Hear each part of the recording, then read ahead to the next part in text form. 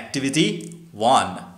Okay, rearrange the following sentences in the correct order and put the numbers in the given boxes. ঠিক আছে, মানে পরপর কোন ঘটনাটা কার পরে হয়েছে সেটা পরপর সাজিয়ে লিখতে হবে। ওকে, সো প্রথম হবে sentence number 4, he wandered in search of the clouds.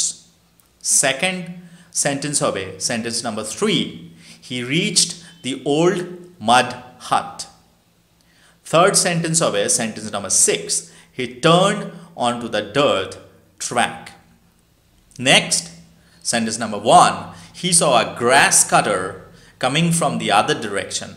And then sentence number 5, he asked the grass cutter if he had noticed the clouds.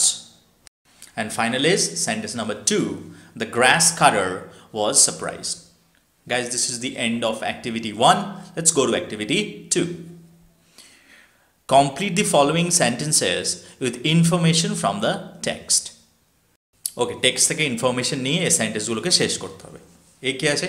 The grass cutter had a bundle of freshly cut grass balanced on his head. এটা হচ্ছে A answer. B, he was disappointed to see that the grass cutter was still mystified. C, the farmer could not make sense of the question. D, he was asking for the clouds like a man who has lost a child. Guys, this is the end of activity 2. Let's go to activity 3. Now, activity 3 is answer the following question. Ki question ache? But no one could give him a satisfactory answer. Why do you think no one could give him a satisfactory answer? তো এখানে বলছে no one, কেউ তাকে সন্তোষজনক উত্তর দিতে পারেনি। তো এখানে প্রশ্নটা হচ্ছে তোমার কি মনে হয় কেন কেউ তাকে সন্তোষজনক উত্তর দিতে পারেনি? চলো দেখা যাক আনসারটা কি আছে। Because he was asking a strange question about the whereabouts of cloud and there was no actual answer to that.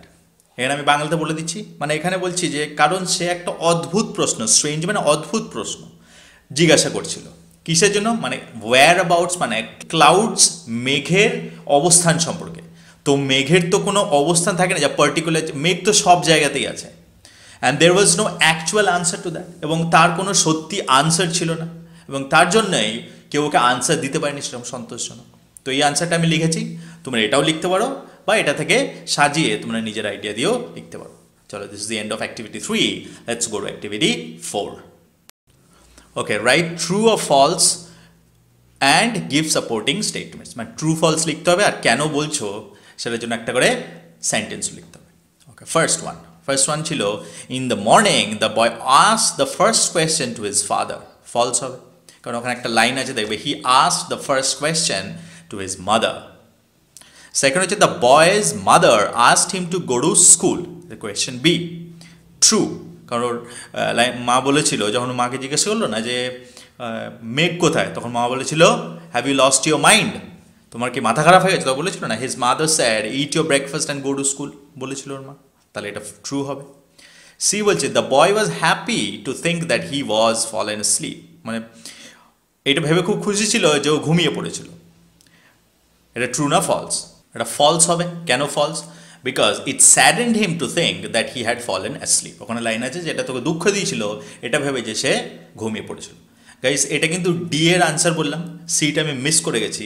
এবার তোমাদেরকে আমি সি এর আনসারটা বলছি। সি এর কোয়েশ্চেনটাকে বলি, when the boy got up in the morning he saw that the sky was cloudless. এটা true না ফলস? গাইস, এটা ট্রু হবে। কেন? the boy saw that the sky was clear and empty. এই লাইনটা দেখবে আছে। তাহলে যখন সকালে ঘুম থেকে উঠলো, ও দেখলো যে আকাশটা একদম পরিষ্কার আর ফাঁকা, মেঘ নেই, তাহলে এটা ট্রু হবে। Guys, this is the end of activity 4. Guys, activity 5 আছে, দেখো answer the following questions. চলো, এই কোয়েশ্চেন হচ্ছে which question haunted the boy, মানে কোন প্রশ্নটা ওর পিছু করে বেড়াচ্ছিল, ওকে বারবার ওর মনে চিন্তাটা আসছিল কোন প্রশ্নের, ছেলেটির। where did the clouds go? This question haunted the boy. যে মেঘ কোথায় গেল। Question B, what did the boy see in the middle of the night? Answer is he saw that dense black clouds were rumbling in the sky. C, How did he feel as he walked between the fields? He felt thirsty and his body was on fire. Last question is, what did he do after reaching the shelter of the tree? মানে ওই গাছের ছায়ায় পৌঁছে ও কি করেছিল? He splashed water on his dusty feet and drank water to his heart's content from the Persian wheel. তাহলে মানে he splashed মানে ওর ধুলো মাখা যে পাগুলো ছিল সেগুলোতে জল ছিটিয়েছিল আর কি করেছিল? Drank water to his hertz content মানে কি বলতো?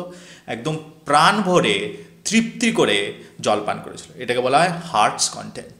ওকে, এটা একটা নতুন ওয়ার্ড তোমরা শিখলে এটাকে তোমরা ভবিষ্যতে ব্যবহার করতে পারো। Okay guys, this is the end of activity 5। Because activity 6-এ আছে যে প্রশ্নগুলো দেওয়া আছে চারটার একদিকে দেখো ওয়াটের নিচে আর ওয়াই কারণটা লিখতে হবে। যেমন ধরো নাম্বার 1 দিয়েছে দ্য বয় ওয়াজ ওপেন মাউথড, তাহলে অ্যাকচুয়ালি প্রশ্নটা বলছে why the boy was open মাউথড। দেখো আনসারটা কী হবে? Because the boy came to know that the old man once lived in a place where it hadn't rained for 10 years. আচ্ছা, একটু বাংলাতে বলে দিই কেন হাঁ হয়ে গেছিল ছেলেটার মুখটা। কারণ ওকে একটা সেই বৃদ্ধ লোকটা বলল যে আমি একটা জায়গায় একবার থাকতাম এক সময় যেখানে 10 বছর বৃষ্টি হয়নি, তো এটা শুনে ওর মুখটা হাঁ হয়ে গেছিল। কোয়েশ্চেন সেখানে আছে দি আর্থ ওয়াজ ড্যাম্প আন্ডারফুট, কেন ছিল? Because it had rained heavily while the boy was out of his village.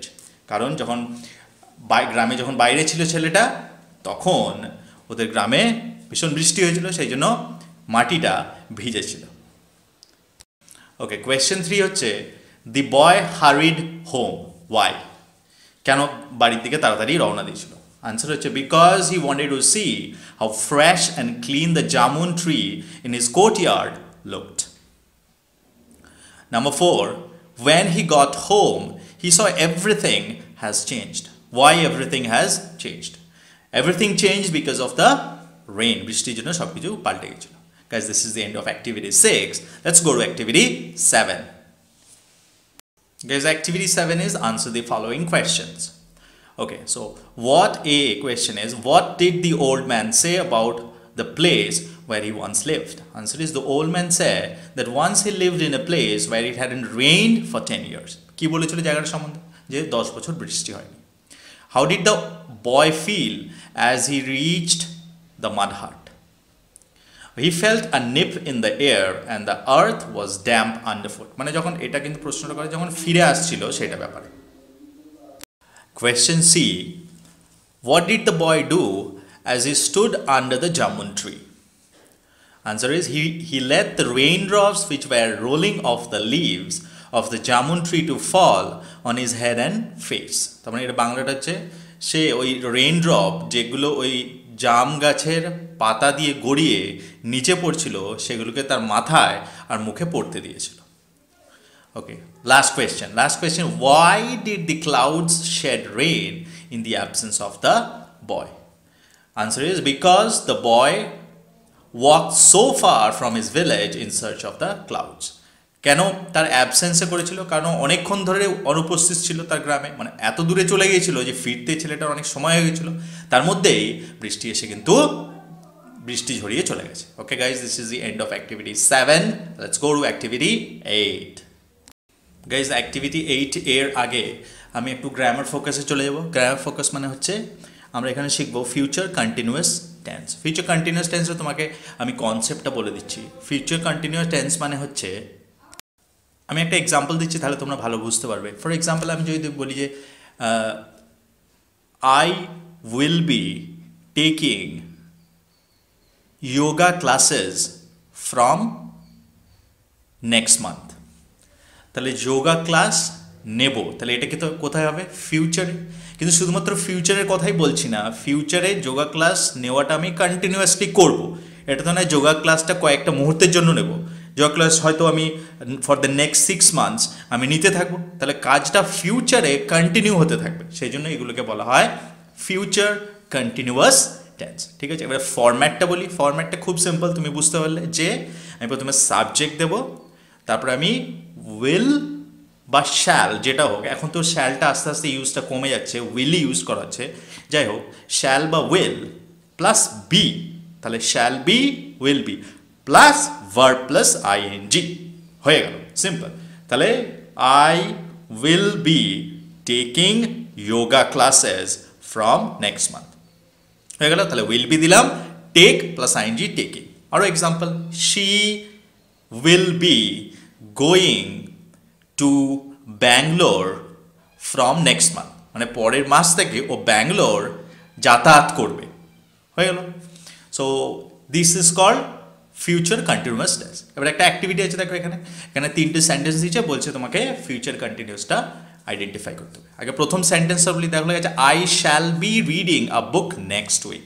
তাহলে পরের সপ্তাহে আমি একটা বই পড়বো, এবং মানে পরের সপ্তাহে ওই বই পড়াটা কিন্তু কন্টিনিউয়াসলি হতে থাকবে। দ্যাট ইজ দ্য রিজন এটাকে বলা হচ্ছে ফিউচারে হচ্ছে, আবার কন্টিনিউয়াসলি হচ্ছে, that is the reason future continuous. তাহলে এখানে আন্ডারলাইন করবো শ্যাল বি রিডিং। নেক্সট সেন্টেন্সে you will be going to school tomorrow, মানে তুমি কালকে স্কুল যাবে, স্কুলে যাওয়াটা যে আবার স্কুলটা পুরোটা অ্যাটেন্ড করতে হবে, তাহলে কালকে ওই স্কুলে যাওয়াটা পুরোটা কন্টিনিউয়াসলি হবে, সেই জন্য ওটাকে বলা যায় ফিউচার কন্টিনিউয়াস। আন্ডারলাইন কোথায় করবো? Will be going. Third sentence is they will be visiting our house next month, তাহলে এখানে হবে will be visiting. Guys, this is the end of 8A। এবারে চলে যাবো অ্যাক্টিভিটি 8B। 8B তে হচ্ছে আমরা শিখবো future perfect tense. Future perfect এটা খুব সিম্পল, আমি তোমাকে একটা কনসেপ্ট দিয়ে দিচ্ছি। ফিউচার কন্টিনিউয়াস যেমন ছিল যে ফিউচারে কাজটা কন্টিনিউয়াসলি হতে থাকবে, এইখানে আমি বলছি ফিউচারে কাজটা শেষ হয়ে যাবে, তখন এটাকে ফিউচার পারফেক্ট বলা হয়। That is only difference. একটা এক্সাম্পল দিয়ে যাবো, যেমন ধরো এখানে তোমাদের বইয়েতেই দেওয়া আছে, the first example, I shall have written the story by দেন। তার মানে এটা বলতে যাচ্ছে আমি ততক্ষণে স্টোরিটা লিখে ফেলবো, তার মানে ওই স্টোরি লেখার কাজটা ফিউচারে যে সময়টা আমি বলছি সেই সময়ের মধ্যে শেষ হয়ে যাবে, তাহলে ফিনিশ হয়ে গেল কাজটা, সেই জন্য এটাকে বলা হয় ফিউচার পারফেক্ট টেন্স। সিম্পল। এবার তোমাকে আন্ডারলাইন করতে বলেছে, ফরম্যাটটা বলে দিই, same subject and then shall বা উইল, এখানে বি হবে না, তার পরিবর্তে কি হবে? হ্যাভ। কি বললাম? হ্যাভ। তাহলে আই শ্যাল হ্যাভ বা হি উইল হ্যাভ, প্লাস কি হবে? V3 form of the verb. Guys, V3 মানে পাস্ট পার্টিসিপল অনেকে বলে, তাই না?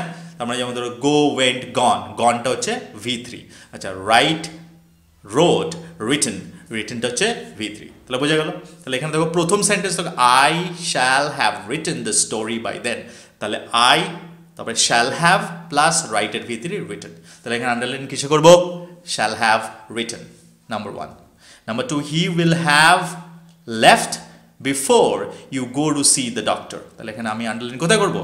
Will have left, leave, left, left. Third, you shall have gone to the fair, এখানে shall have gone. Okay guys, this is the end of the activity. Now let's go to our next activity, that is activity 8C. Guys, activity 8C তে খুবই সোজা, future continuous tense কোনটা আর future perfect tense কোনটা সেটা আলাদা আলাদা করতে বলেছে। আমি করে দিয়েছি, তোমরা নিজেরাই পারবে। আমি আরেকবার বলে দিই, দেখো ফার্স্ট সেন্টেন্সটা আছে I shall be playing in the field. Format দেখে বোঝা যাচ্ছে বা মানে দেখেও বোঝা যাবে, আই শ্যাল বি প্লেয়িং, তার মানে এটা কী হয়ে যাবে? Shall be playing future continuous tense. Second আছে she will have recited the poem, তাহলে এটা কী হয়ে যাবে? উইল হ্যাভ আছে, তাহলে ফিউচার পারফেক্ট টেন্স। আচ্ছা, you will have enjoyed the picnic, তাহলে কী হবে? উইল হ্যাভ এনজয়েড আছে, তাহলে এটা ফিউচার পারফেক্ট টেন্স। আর লাস্ট হচ্ছে they will be coming soon, তাহলে উইল বি কামিং আছে যেহেতু, তাহলে এটা যাবে future continuous tense. Guys 8C শেষ। Let's go to activity 9। Activity 9-এ guys বলছে প্রিফিক্স বসাতে হবে, মানে প্রি মানে আগে, তাহলে কোনো ওয়ার্ডের আগে কোনো কিছু অ্যাড করলে সেই ওয়ার্ডটার মিনিংটা যদি চেঞ্জ হয়ে যায় তাহলে সেটাকে বলা প্রিফিক্স।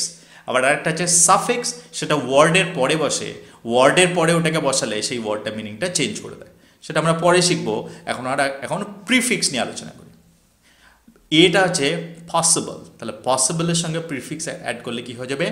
ইম্পসিবল। নেক্সট আছে দেখো বি, লেজিবল, লেজিবলের সঙ্গে ইল অ্যাড করতে হয়, তাহলে ইল লেজিবল। থার্ড আছে দেখো রিজনেবল, রিজনেবলের সঙ্গে কি অ্যাড করতে হয়? আন, তাহলে সেটা হবে আনরিজনেবল। তারপরে আছে বিলিভস তাহলে তার সঙ্গে অ্যাড করতে পারি ডিস, তাহলে হয়ে যাবে ডিসবিলিভস। Guys this is the end of activity 9। চলে যাবো আমরা অ্যাক্টিভিটি 10A। ওকে, দেখো এখানে হিন্ট দিয়ে দিয়েছে, আর সেই হিন্টগুলোকে জুড়ে জুড়ে একটা স্টোরি লিখতে হবে। চলো আমি লিখেছি, এটা উইদিন কোনো ওয়ার্ড লিমিট দিয়েছে কি? হ্যাঁ, ওয়ার্ড লিমিট আছে দেখো 80 ওয়ার্ডস, আমি 80 ওয়ার্ডসের মধ্যেই করেছি। Once two friends were passing through a forest and suddenly a bear came in front of them. তাহলে দুজন বন্ধু একটা বনের মধ্যে দিয়ে পাস করছিল, হঠাৎ করে একটা বেয়ার, ভাল্লুক সামনে চলে আসে। They both got scared, তারা দুজনেই ভয় পেয়ে যায়। One friend climbed up a tree, leaving his friend behind. আচ্ছা, একটা বন্ধু গাছে উঠে যায় তার অপর বন্ধুটাকে ছেড়ে দিয়ে। The other friend felt helpless because he couldn't climb the tree. অন্য যে বন্ধুটা যে নিচে ছিল গাছের, সে হেল্পলেস বোধ করতে লাগলো কারণ সে গাছে উঠতে পারতো না। So he decided to pretend as if he is dead and lay down on the ground. এখানে pretend কথাটা আছে, pretend মানে ভান করা। তাহলে সে ঠিক করলো সে মরে যাওয়ার ভান করবে, এবং সেটা চিন্তা করেই সে lay down on the ground, আর মাটির মধ্যে শুয়ে পড়লো। When bear came near him, it thought that the man is dead and went away. Thus his life was saved. যখন বেয়ারটা কাছে এলো তখন এমনি করে দেখলো যে না, মানুষটা তো মরে গেছে, সেজন্য কি চলে গেল, ওখান থেকে ও চলে গেল ভাল্লুকটা। Thus his life was saved. এইভাবে ওর লাইফটা বেঁচেছিল। আচ্ছা, এখানে বলে দিই, তোমরা ভাববে যে কি এটা হলো, কি চলে গেল কেন বেয়ারটা? আমি বলে দিই, এর মানে কিন্তু এটা নয় যে ভাল্লুকরা মরা মাংস খায় না। আসলে ওরা কি হয়, যদি মানুষটা জীবন্ত থাকে না, তার থেকে তাহলে ওরা থ্রেট অনুভব করে যে এর থেকে আমার বিপদ হতে পারে, তো তখন সেই জন্য নিজেদেরকে বাঁচাতেই বেয়াররা কী করে, ওরা ঝাঁপিয়ে পড়ে। কিন্তু কেউ যদি মরার ভান করে, তাহলে ওরা আসবে, এসে যদি দেখে মরে গেছে, তখন দেখবে এটা থেকে আমার কোনো অসুবিধা হওয়ার কারণ নেই, মানে এ আমাকে অ্যাট্যাক করবে না, তখন ওরা কী করে, ওটাকে ওইভাবে ফেলে রেখেই চলে যায়। তো এইটাই হচ্ছে concept. This is the end of activity 10A। আর একটা অ্যাক্টিভিটি আছে activity 10B। Let's go to that part. Guys 10B-তে দেখো কি বলেছে, আসলে করতে বলেছে কি, বলছে তুমি হয়তো কোনো জিনিসের জন্য অপেক্ষা করছিলে, তো সেই সময় যখন অপেক্ষা করছিলে, তো তখন তুমি অপেক্ষা করার এক্সপিরিয়েন্সটা কি, মানে কীরকম লাগছিল তুমি যখন অপেক্ষা করছিলে, তো সেটার একটা 80 ওয়ার্ডের মধ্যে লিখতে বলেছে। আমি এটাও লিখেছি 80 ওয়ার্ডের মধ্যে, দেখে নাও দেখো কীভাবে লিখেছি। তো প্রথমে আছে দেখো, নিউজ ইউ ওয়েটেড ফর, কি নিউজের জন্য তো অপেক্ষা করছি। লিখেছি, after I gave my 10th standard exam I had been waiting for my results to come out. আমি টেনের পরীক্ষা দেওয়ার পরে আমি আমার রেজাল্ট আউট হওয়ার অপেক্ষা করছিলাম। তারপরে আছে, what you did while waiting, বলছি তুমি যখন অপেক্ষা করছিলে তখন তুমি কি করেছো। আমি লিখেছি দেখো, I tried not to think about it, so I kept my self busy by reading a lot of story books and also learn to do meditation. তাহলে আমি লিখেছি যে আই ট্রাইড, আমি চেষ্টা করেছিলাম ওই রেজাল্টের ব্যাপারে না ভাবতে, সেই জন্য আমাকে নিজেকে ব্যস্ত রাখার জন্য I red A lot of books, অনেক স্টোরি বুকস পড়েছিলাম, are also learn, R meditation করা শিখেছিলাম। Meditation help me to release the stress, meditation help করেছিল আমাকে ওই রেজাল্টের চিন্তা থেকে মুক্ত হতে। দেন finally I got my results, whether the news had come, এবারে আমি লিখছি যে ওই নিউজটা এসেছিল কিনা, তারপরে হচ্ছে ইয়োর ফিলিংস। দেখো নিউজটা এসেছিল কিনা কি লিখেছি, দেন finally I got my results, হ্যাঁ অবশ্যই আমি আমার রেজাল্ট পেলাম, and by gods grace I pass my 10th standard exam with flying colours, এবং ভগবানের কৃপায় আমি কী হয়েছিলাম 10th স্ট্যান্ডার্ড ফ্লাইং কালার্স মানে খুব ভালোভাবে পাস করেছিলাম। এটা তোমরা ইউজ করতে পারো নতুন ওয়ার্ড শিখলে। I passed my 10th standard exam with flying colors. এবারে your ফিলিংটা চলে যাই, I felt relieved and overjoyed that day. তাহলে রিলিভড মানে স্বস্তি, আমি প্রচণ্ড স্বস্তি অনুভব করেছিলাম, অ্যান্ড ওভারজয়েড দ্যাট ডে, এবং ভীষণ আনন্দিত ছিলাম সেদিন। Guys, this is the end of activity 10. Guys, thank you for watching. Thank you for listening. My name is Kutubuddin. Tata.